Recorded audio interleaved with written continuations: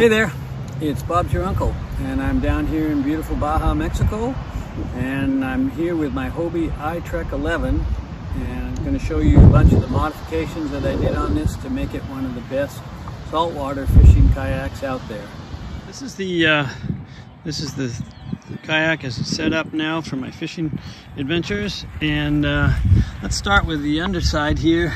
This is the cart that I carry it around on. You can see I've added 2 PVC tubes to a basic kayak cart that's sold on Amazon, and I've padded them out with a little bit of inner tube and some foam padding so that they fit the bottom of the hull quite nicely.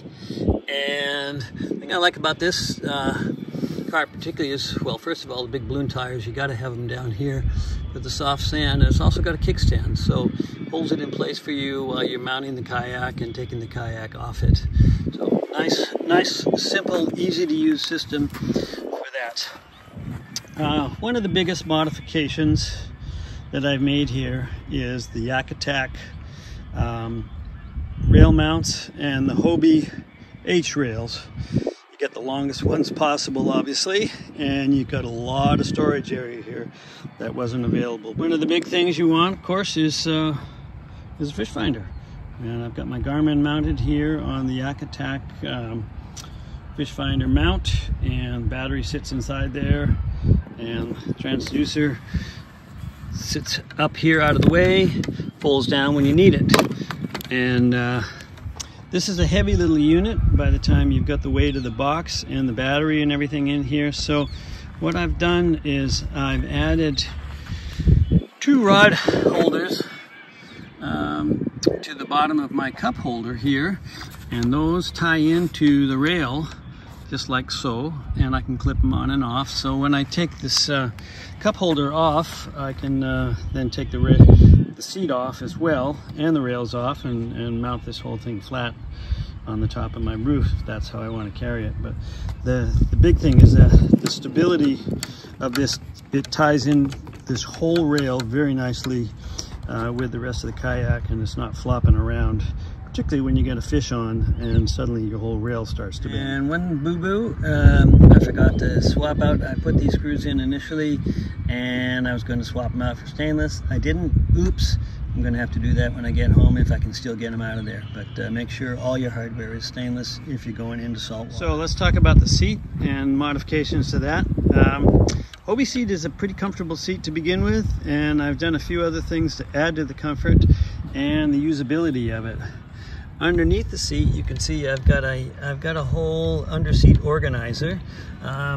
This is one that came from Native, which is my other fishing kayak that's Propel, and this holds 2 plano boxes in the bottom here.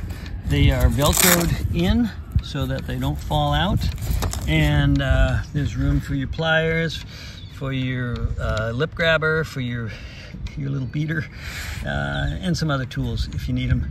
It just keeps everything handy that way, and I mounted that on 2 pieces of PVC pipe, forward and backwards. They are screwed into the frame and then gooped on there just to make sure they're going to stick around. But it really makes for a very useful and very stable place to hold your gear. You don't need to have a tackle box or any kind of big box in the back here, and everything is buttoned down, because when you're launching and returning here, you're always dealing with surf, and you can get flipped. It's happened, and things get scattered all over the beach. And if you've got something like this, everything is tucked away and is still attached, and you're not going to lose it. On the other side here, you'll see one of the nice things that Hobie makes for their H rails is this rod holder. And the beauty of this rod holder is that it's got elastic straps here that go over and lock the rods into place, so that, again, when you're launching and coming back in, you're not going to lose your rods if you happen to flip over. You should never have your rods in a vertical position anyhow, because they'll snap right off. But this way they're tucked away in the side, and they're not going to get lost and damaged. Plus you can still put your paddle there without interfering with the lock part. Part of your machine here, of course, is the Mirage drive, and what I did when I bought this rig new is I asked the dealer to swap out a 180 for the standard one. The 180 is the one with reverse, and I'll tell you what, if you're going fishing, you got to have reverse.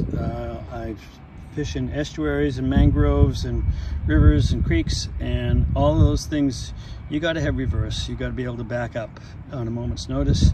So I basically just had them swap it out, paid a little extra for the 180, and I've been thankful ever since. The other modification I made to this one was I put some little hex screws onto the foot pads themselves. It just keeps your foot from slipping off here, which it tended to do otherwise.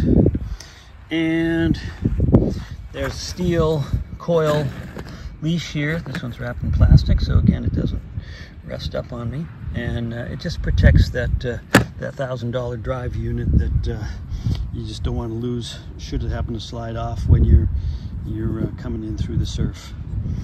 So big net, emphasis on big, and here I need a pretty big net for some of the fish. Leave the gaff at home. Gaffs and inflatables do not mix. Sooner or later, you're going to poke a hole in the side of your boat, and you'll be sorry. So the other modification I made up front here is a nice padded hand grip for the strap. It just makes pulling this thing around in the soft sand a whole lot. On this side, I've got an extra mount here, and that's for my downriggers when I'm back home fishing some of the lakes. In northern BC, downrigger's pretty nice for some of those big rainbows and some of those deep lakes, so it makes for a nice combination for a couple. Some of the other modifications to the seat, you can see this purple honeycomb there. That's basically, it's an office chair pad. It's not absorbent, it just sheds water, but it makes a huge difference in terms of just your butt comfort for a number of hours. And sometimes I'm out there 5 or 6 hours at a time, and yeah, you want to be comfortable. The other part that I added here is pool noodles right around my lumbar support area. I got 2 pool noodles tucked in there, and that makes for a really nice lumbar support built into this seat. I also like this seat because it's got the storage area in the back, and I can stick my windbreaker, sunblock, you know, a few of those kind of things out of the way, but they're there when I need them. Here's another little trick. I don't know whether you've used one of these, but this is a burlap bag. Basically, this is a sandbag bag, and they make great fish bags. You get them wet. The cooling of the water as it condenses makes for nice and cool fish inside, keeps the sun off it, and this will keep your fish cool for a couple of hours without having to add ice. And ice is one thing we don't have a lot of down here in the Baja because I'm boondocking and there's not capability for making a lot of ice. So burlap bag, just get it wet, keep it wet, and it rolls up and stores right underneath your seat, out of the way like that, and there's no smelly fish bag to have to wash out at the end, and no buying ice. The other thing I highly recommend is one of these little inflatable vests. You know, I've never inflated it, never had to, and don't get the self-inflating ones because as soon as they get wet they go off, and you'll be sorry. But this makes for a real nice low profile PFD, and it's definitely worth having in some of the waves that I'm out in here. So that's kind of the overview of the rig here, and if you got any questions, just put them on my site here, and appreciate you following and subscribing, and hopefully we'll catch you back here for the next round of Bob's Your Uncle.